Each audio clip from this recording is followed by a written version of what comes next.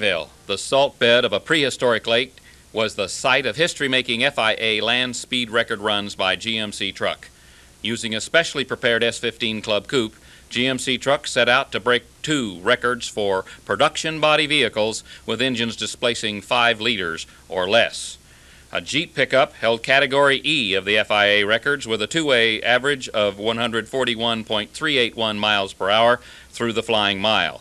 In FIA Category A, Porsche, using a 928, held the two-way average record at 171.110 miles per hour through the flying mile. Starting with a stock block 4.3-liter V6 engine, the Advanced Vehicle Engineering Department had K-Tech of Mount Clemens, Michigan, enlarge it to 5 liters, which produced 523 horsepower at 6,800 RPM. Compensating for the nearly 100-degree heat and the 4,200-foot altitude at the Bonneville Salt Flats, a unique chilled water air induction system brought the inlet air temperature down approximately 40 degrees. Truck and Bus Engineering's Advanced Vehicle Engineering Department had fully instrumented the GMC S-15 Club Coupe. Transmitting via a radio link to dedicated data acquisition equipment installed in a motorhome positioned trackside, the performance of all systems were monitored, and that data was stored for review after each run.